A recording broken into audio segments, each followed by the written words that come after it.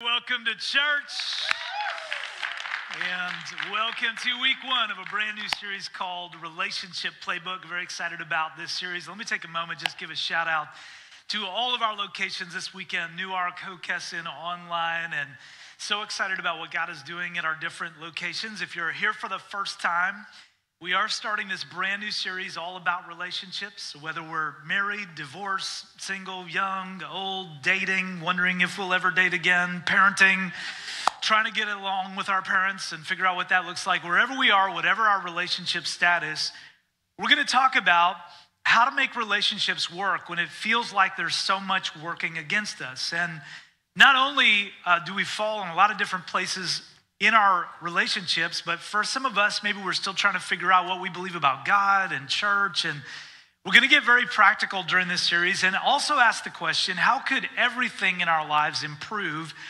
if our relationships got better? So you're going to want to come back every weekend during this series. And let me just take a moment and say as well that if you typically join us at our Newark location on Sundays, and especially if you usually come to the 10:30 on Sundays, you may have noticed if you've been there, that it's full, like it's really full. There are a lot of people and a lot of cars trying to find parking spots. So I would encourage you during this series to make the switch. Saturday nights are awesome. So make the switch to Saturday night if you gather at our Newark location. And then also if you live in the Hockessin area or maybe up in PA or anywhere around that area, we meet at Wilmington Christian School. Great things happening at that location. You also have an opportunity over the next 2 weeks to get in on the ground floor of our new, coming soon, Middletown location. And just encourage you so that more people can find hope and help for their relationships during this series. If you can join us at one of our other locations or join us at a less full gathering time, you can help make room for more people. So you ready for Relationship Playbook? Everybody ready? Here we go. It's gonna be a great next few weeks.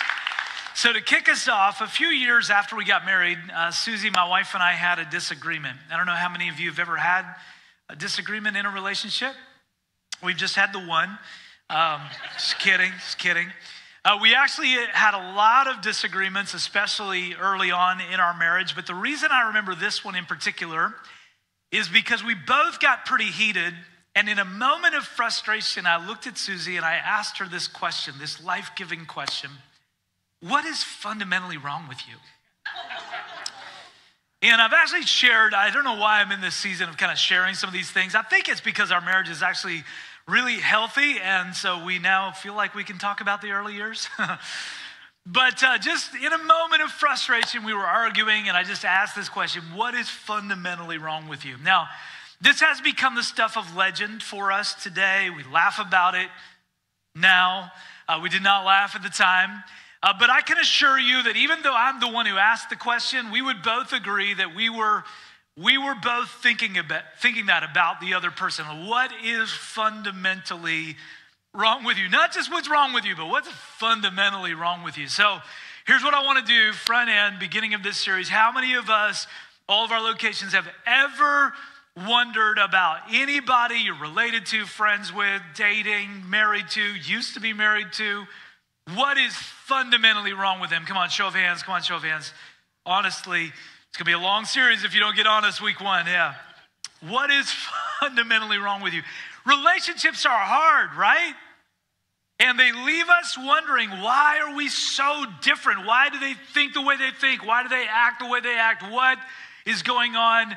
Why are we so fundamentally different? Just seems like we'll never be able to see eye to eye. We'll never get on the same page. We'll never have harmony in this relationship. So what is that all about? Well, there is some stuff written in the Bible that actually might help us understand this and get better at our relationships. It is written to a church, but it's really all about relationships. So first part of this, I'm going to talk to you a little bit about how God sees relationships within the church. But if you're new to church, again, still trying to figure out what you believe, we will get very practical with this, and you'll see how it applies really to all of our relationships. So it all starts with a little lesson in human anatomy. Here we go. This is in the New Testament of the Bible.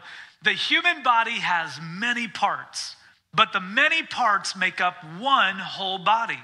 So it is with the body of Christ. Now, if you're new to church, So glad you're here.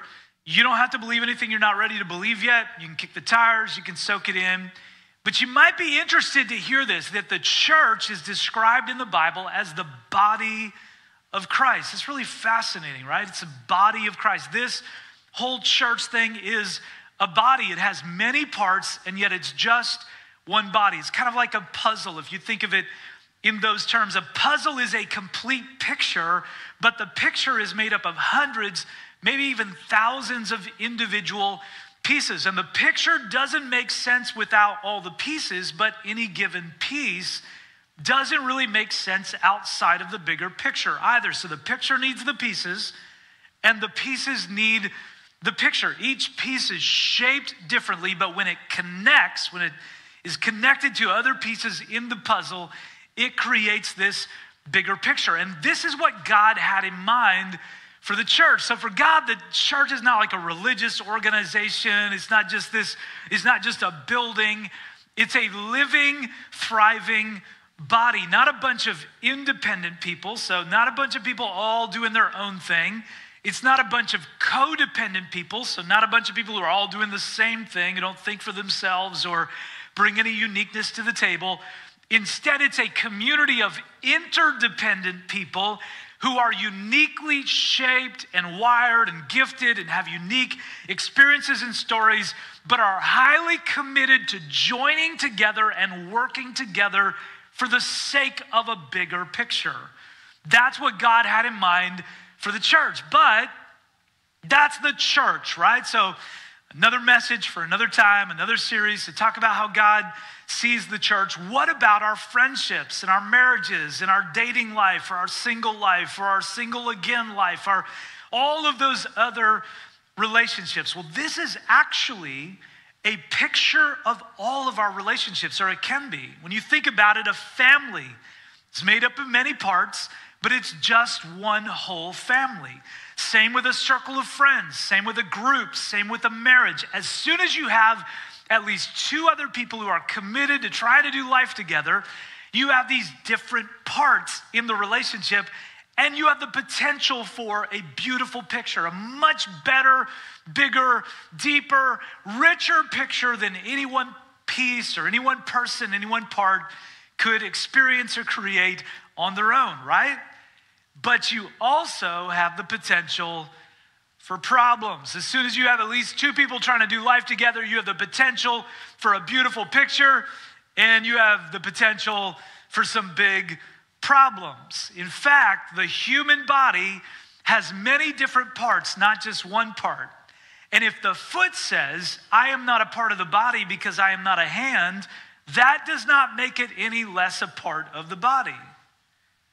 And if the ear says, I am not part of the body because I am not an eye, would that make it any less a part of the body? So you have these unique parts of the human body, but it only works when they cooperate, when they work together. So for all of us who become followers of Jesus, you don't lose who you are when you put your faith in Jesus. Actually, you find who you really are, and we're always meant to be. Jesus unlocks the full potential of who we were actually created and intended to be. But we bring some of the same stuff that was true about us before we met Jesus is still true after we met Jesus. Much has changed. We've been transformed. We're given a new heart. We're a new creation. Our priorities begin to change. Our attitude begins to change. But a lot of stuff stays the same. If you were tall when you put your faith in Jesus, you're still tall. If you were short when you put your faith in Jesus, speaking for a friend, still short. Like that didn't change. If you were very outgoing and then you put your faith in Jesus, chances are good you're still outgoing. If you were very introverted, put your faith in Jesus, chances are good you're still introverted. Now some of you might say, well, I put my faith in Jesus and I immediately became way more outgoing. You probably were always outgoing. You just didn't have the confidence to know who you really were until Jesus unlocked that within you. Some of us say, well, I became much more introspective. No, you just didn't realize how noisy you were before you found Jesus. He helped you take a step back. All right, do you understand what I'm saying? We don't lose who we are when we find Jesus. We find who we are. How? By letting go of who we thought we were. Letting go of our life as we understand it and try to control it, and then we really lean into this new life that we have in Jesus. But there's a difference. You say, well, that sounds a lot like a very positive message I've heard in my life. Like, you do you, right? Have you heard that? Like, just be you. How many of us have heard that message? Be you, just be you, man. Be you. The problem with that message on its own is that there's no reason. Just be you. Why? I don't know, because it's just be you. You just do you. Well, for what purpose? Just because. Stop asking questions and just be you. Jesus says, don't just be you. Be the real you for the sake of something bigger than you. Be the real you because you're actually connected to and part of something, or can be connected to and part of something much bigger than you, and you can help create a better and bigger picture than you could on your own. So we all bring different things to the table, but the reason we bring our different personalities and experiences and stories to the table now is not just for the sake of ourselves, it's for the sake of the table. We're a part of something bigger. And yet, here's what happens so often in our relationships. We mistake differences in personality or perspective as differences in value. So often, we all do. We're all guilty of this at times, myself at the top of the list. We mistake differences in personality or perspective as differences in value. We think, well, we're different, so doesn't that mean one of us must be wrong? And how we usually think is, we're different, one of us must be wrong. I'm pretty sure it's you. That's how we kind of think about relationships. I see things one way, you see things a different way. We can't both be right. One of us must be wrong. And then we kind of fall into this thing that happens often in our world without God and without faith, where we just, well, you do you and you be you, just for the sake of that, instead of understanding that actually we're supposed to leverage our differences so that everyone gets better. So after that fateful moment in our marriage, when I asked Susie what was fundamentally wrong with her, we started a process in our relationship of slowly learning that not all our differences meant something was fundamentally wrong with either of us. We started to appreciate our differences, to learn to highlight the part that each of us is uniquely shaped to play in our relationship. See, any relationship has different parts, and the different parts actually make up one whole relationship. The relationship would not be the same without the different parts. For instance, this is a foot. Now, it's not a real foot, because that would be weird. You wouldn't come to church here anymore if this was a real foot. And that'd be the right decision, by the way. But pretend, for the sake of the message this weekend, this is a real foot. Can we all agree that a foot on its own is terrifying? It's terrifying. Can we all agree that if you go home today and there is a human foot lying outside your door, the only appropriate response is to completely lose your mind? Right? You don't go, oh, look, oh, honey, it's a foot. Let me post here with the foot. You don't do that, right? That's weird. Can we all disagree? You freak out. You call the police. You run the other way screaming at the top of your lungs. These are all appropriate responses to finding a foot on its own outside your door. Which, by the way, is exactly how weird and terrifying it should be to meet a Christian who isn't connected to a church. Just a thought, another message for another time. Don't worry, it's not what this series is about. But just so you know. So if you meet somebody who's like, I'm a Christian, you say, oh, great. I mean, what church, what community of faith are you a part of? Oh, I don't do that, but I'm a Christian. Ah! Call the police, okay? I found a Christian not attached to the church. It's weird. It's like something's not good here.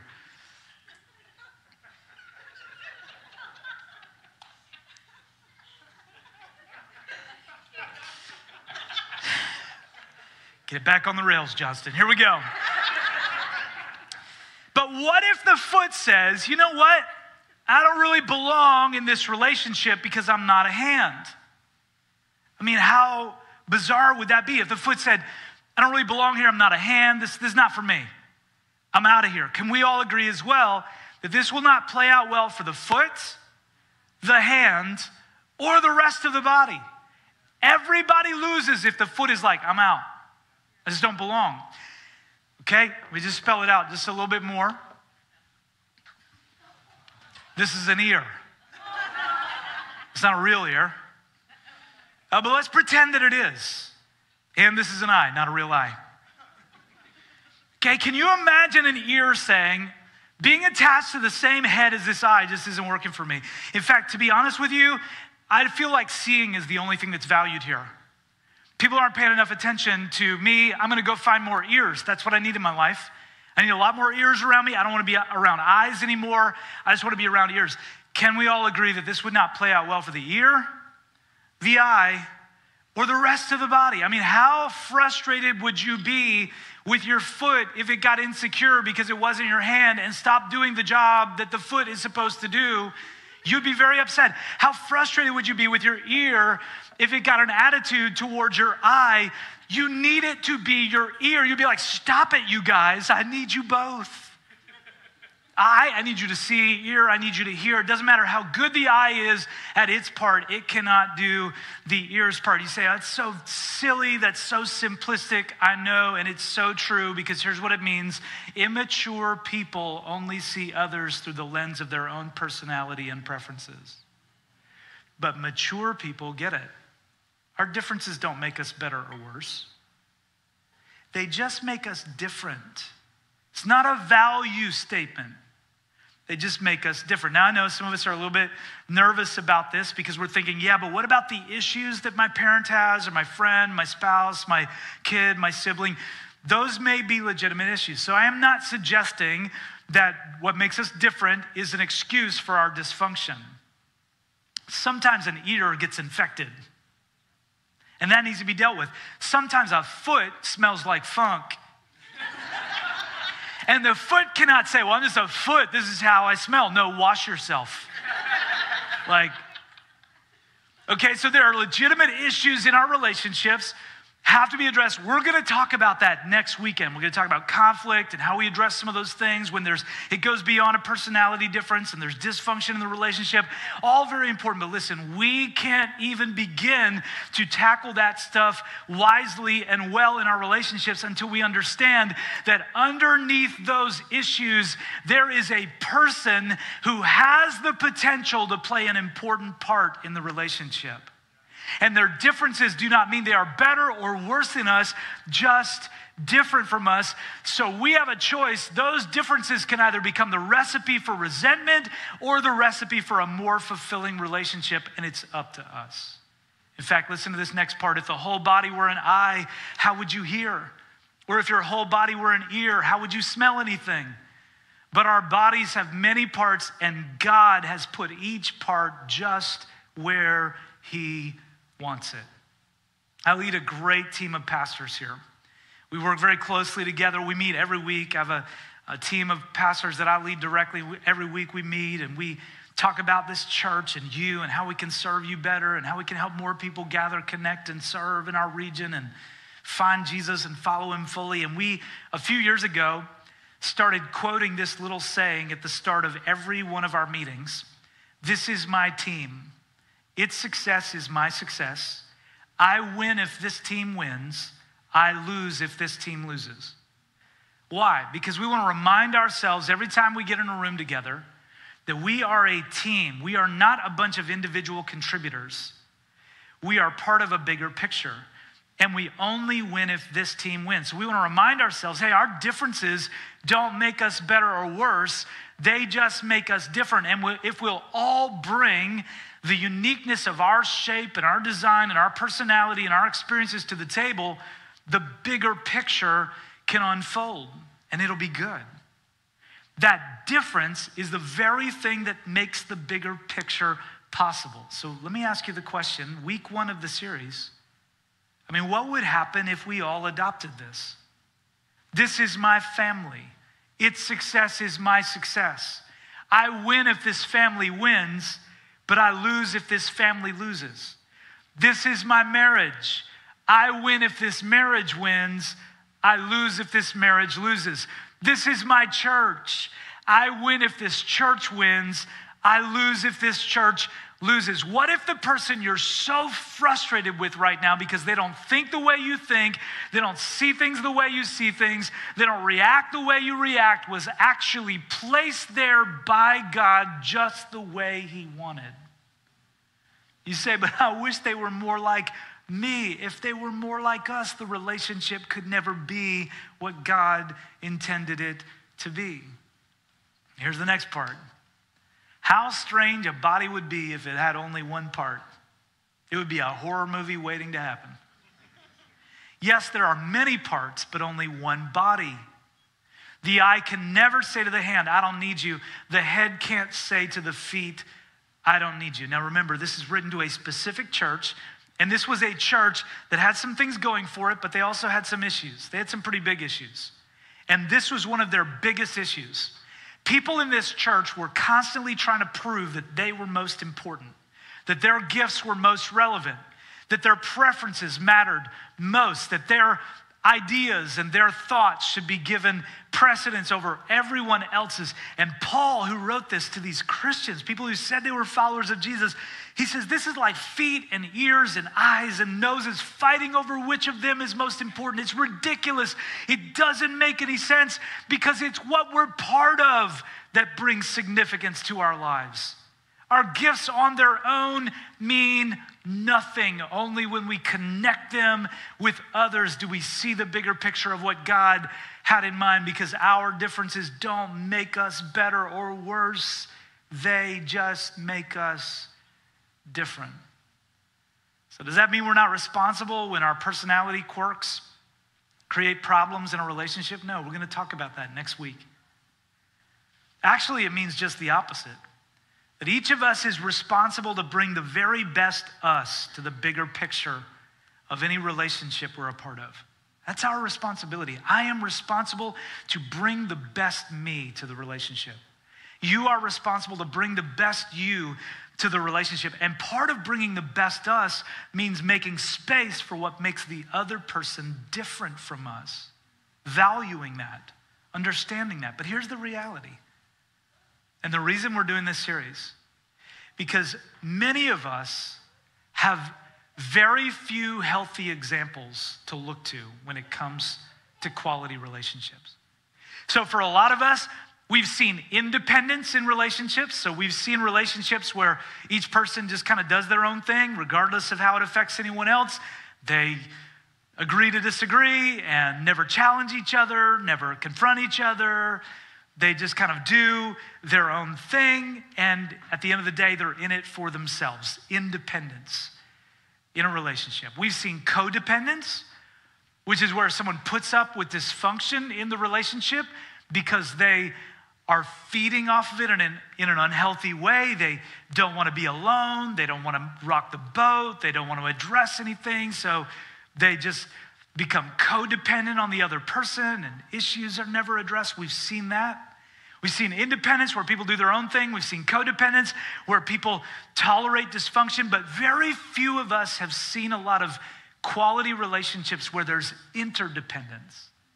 Interdependence is where I know who I am and I have clear boundaries, but I no longer do what I do just for the sake of myself.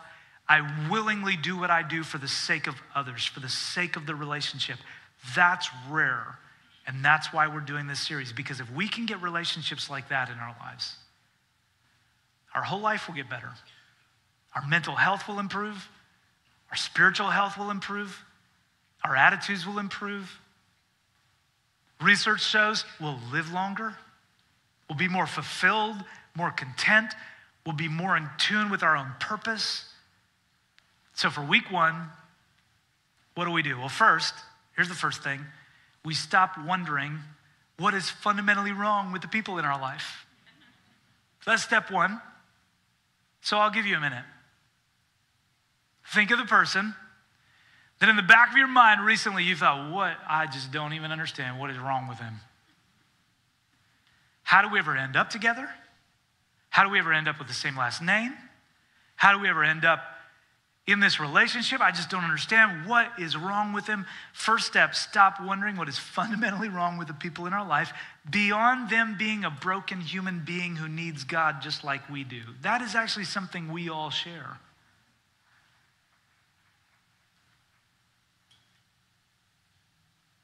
Some of us have gotten in this place. I'm going to speak to those of us who are followers of Jesus. We've gotten in this place. We recognize we're broken and we're sinful and we need God, but we think we're not as broken or as sinful as some other people, which is kind of like me saying I'm a whole lot better at dunking in basketball than someone who's 5'1". The ball's still not going in the net, people. So well, you got closer. Yeah, close doesn't count. And so for some of us, we recognize how much we need God on one level, but we just look at other people and go, man, they need God a whole lot more than me. We just all need God. Can we just agree on that? We just all need God. So we stop wondering what is fundamentally wrong with this other person, and then we make a commitment. It's the first rule in the relationship playbook. I'm going to give you 4 during this series. Here's the first one. Rule number 1, we know and understand each other's strengths and weaknesses. We know and understand each other's strengths and weaknesses. By the way, this is something I've been teaching and coaching and using to lead this church for years. It works in our relationships. What does it mean? It means you get to know the other part of the team you're on, the other person in the relationship. And by the way, it means you actually get to know the person you're in a relationship with, not the person you wish you were in a relationship with. So it means getting to know the real person, your actual spouse or boyfriend or girlfriend or fiance, or not your fantasy version. It means you get to know and understand your actual parent, not your friend's parent that you wish your actual parent were more like.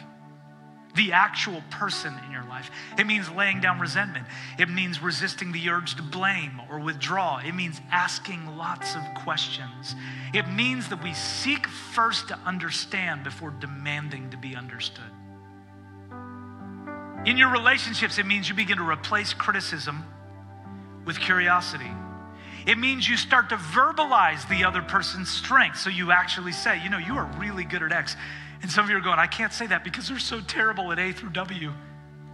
Yeah, but you start to highlight their strengths. You are really good at this. You really shine in this area. Doesn't matter that there are weaknesses. You highlight the strengths. And then it means you begin to understand the actual weaknesses that are in that person's life. He gives you the silent treatment because what his dad used to do in that situation was get mad and yell, and he doesn't want to do that. And so instead, he gives you the silent treatment. Doesn't mean it's not a weakness. Doesn't mean it doesn't need to be addressed. But now you bring compassion to the relationship because you understand why. And compassion is one of the greatest tools you can bring to a relationship. She loses her temper when she's scared. He stops texting back when he's feeling ashamed. She forgets things when she's worried. Now you know and you understand. Those issues may still need to be addressed, but you know and understand. And where does that get you? This makes for harmony among the members, among the people in the relationship. So that all the members, all the parts care for each other. If one part suffers, all the parts suffer with it. And if one part is honored, all the parts are glad. Harmony, doesn't that sound great? That's what we're after, right? I want harmony in my relationships. How do you get it? It starts with at least one person in the relationship making a decision. Their differences don't make them better or worse. They just make them different. Now it's not a value statement. So here's how you can live this out when it comes to your faith. Talked about how you can live it out in your relationships this week. Let's talk about it in your faith. First, get plugged in here. If you already have a church that you're a part of, get plugged in there. But if you've been coming here, get plugged in. Step 1 is this weekend. We'll help you find your part in the body of Christ. You don't need to be a foot out there on your own. That's terrifying. This puzzle is not complete without you. Listen, you will never be complete without this puzzle. They work together. So get plugged in here. Second, if you're not in a J group yet, join a J group and show up this week and do life with other people. This is how we care for each other here. This is how we do what the Bible teaches. We do life with each other. You're the foot, you're the hand, you're the ear, you're the eye that group needs. and you need that group. So get connected. Doing life with a few people going the same direction spiritually is how we live out being the body of Christ. And then third, especially if you're new to all of this, just come back next weekend. We're going to get to the second rule in the relationship playbook, all about how to handle conflict. And all of us have it. We've all faced it, or we've all avoided it. In our relationships, there's a better way. But for this week, make a commitment to know and understand the strengths and weaknesses of somebody you're in a relationship with so that relationship can get better. And if you receive that, I wonder, all of our locations, would you just lift your hand, just hold it up if you'd say, I want that in my life. Online, you can lift your hand right where you are right now. Lift that up to God. Let me pray for us. God, we come to you. Come on, join me in this. God, we come to you and we acknowledge that we need you. Nobody knows and understands us like you do. God, you see our strengths, you see our weaknesses. You uniquely designed us, not just to be us, period, but to be a piece that fits into a bigger whole. We don't lose our identity when we submit ourselves to you and to each other. We actually find our real life, our real identity. And I pray that over us. God, I pray for relationships that need hope. I pray for relationships that need healing. Over the next few weeks, God, you would do a supernatural work in our friendships, in our families, in our marriages, in our groups. God, that you'll restore, that you'll heal, that you'll bring hope. And God, we commit ourselves to that. This first week of the series, we commit ourselves to being like you in our relationships, seeking to know and understand each other's strengths and weaknesses. Give us patience, clarity, and grace. We ask it in Jesus' name. If you're here for the first time, or if you're still trying to figure out what you believe about Jesus, I'm not here to twist your arm. Just come back next week. You owe it to yourself to just see what God can do in your life. But there may be some of you in the room right now, one of our physical locations, or watching online, and you don't have a real relationship with God yet, and you sense that God's drawing you to him. No relationship in your life, listen, will ever make complete sense until you have a relationship with God. He's the one that makes it clear who you are, whose you are, how your life was designed to work. And the way you get to know the God who created you and loves you is through Jesus. Jesus reveals who God is and bridges the gap between you and the God who created you. So if you want to take that step today, I'm going to lead us in prayer again, and this is your opportunity, this is your moment, if that's you, to begin following Jesus. I want everyone to join me. Just open your heart up big to God, block out every distraction. And if that's you today, whatever your story, whatever your past has looked like, if you want to put your faith in Jesus today, right where you are, whisper out a prayer of faith, something like this. You can use my words if it helps you. Pray with faith from your heart. Jesus, today I believe in you. I believe you died to forgive my sins. I believe you rose again and you're real. I'm leaving behind the life I've lived without you. From this day forward, I want to follow you. Save me today. And if that's you, while everyone around you stays focused on God, if you would say, count me in, I want to be included in that. I'm putting my faith in Jesus today. Will you lift your hand? Just hold it up high and boldly.